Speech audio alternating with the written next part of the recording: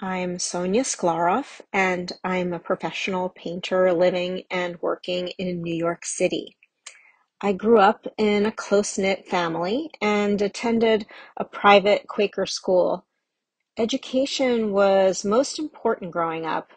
My mother was a professional ballerina and believed in hard work and training in a traditional manner. My father was a big supporter of the arts, and he exposed me to the symphony, museums, theater, and all aspects of the arts. Because I received a rigorous education and traditional training in art, I have a thorough understanding of anatomy, proportion, perspective, color, and technique. I'm grateful for my skills because it allows me to draw upon my knowledge so that I'm able to express my ideas with ease and facility. I had the honor of working with Faith Ringgold in graduate school, who I admire for her vision and her skill and creativity. She's done quilts, children's books, sculpture, painting, posters, and she was also a dedicated teacher. She helped guide me to become more personal with my expression while also giving me support in navigating the art world. My big spring one woman show in New York City just ended several weeks ago. So I'm taking time to regroup and think about the direction of my next body of work.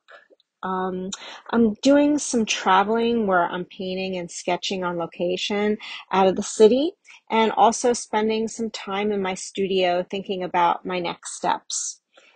The biggest challenges I face being a professional artist are storage space or lack thereof, burnout, it's real, and you need to know when to take a break, and not comparing myself to others. Everyone's path is different, and success comes in all forms. I try to trust and enjoy my process and also take pleasure in my successes. There are highs and lows to every career, and I know that my path will be unlike anyone else's.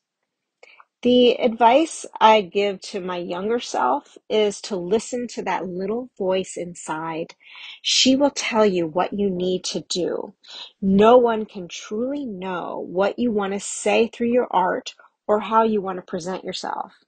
When I'm not sure what to do in certain situations, I try to quiet my mind and listen to what my gut is saying. Sometimes it's a whisper, other times it's yelling at me. In 1998, the Lower Manhattan Cultural Council awarded me a 9-month studio space residency on the 91st floor of Tower 1 of the World Trade Center. I was so overwhelmed with the vast bird's eye perspectives of the city that I didn't know what to do with the work that I was seeing through the windows. And I didn't feel comfortable with using my usual painting techniques. So instead, I covered white wood panels with thick, wet black oil paint, and I scraped out the images and views that I saw at the windows using my fingernails. I have an eclectic playlist that I have been curating for years. It includes disco, rock, pop, blues, electronic, love ballads, and instrumentals. It's mostly upbeat music that keeps me going in the studio. When I'm not listening to my playlist, I listen to my favorite radio programs on NPR, National Public Radio. Sometimes I find people who I know in the art world to be kind of tedious with their complex vocabulary and their blah blah talking on and on with their critiques of my work. They feel compelled to use art school jargon that sometimes doesn't make sense or bores me. I remember one time this lovely woman who cleans the architecture studio next door to my studio. She peeked her head into through my door one night and asked if she could come in and take a look. She seemed amazed at my work and asked me if she could feel one of my paintings. She chose a small piece I had completed recently, which had a lot of impasto, like texture.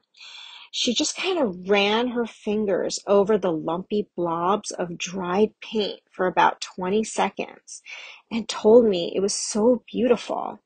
And then she left. It was a visceral reaction that I appreciated much more than someone who would come to my studio and pontificate about the gestalt or the symbolism or whatever. I like to think that my work highlights places that people tend to overlook. I try to create personal visual poems about quiet moments of beauty that someone may not notice. Maybe it's people hanging out in a hidden city garden in the spring, or perhaps it's the way the full moon shines over the city rooftops.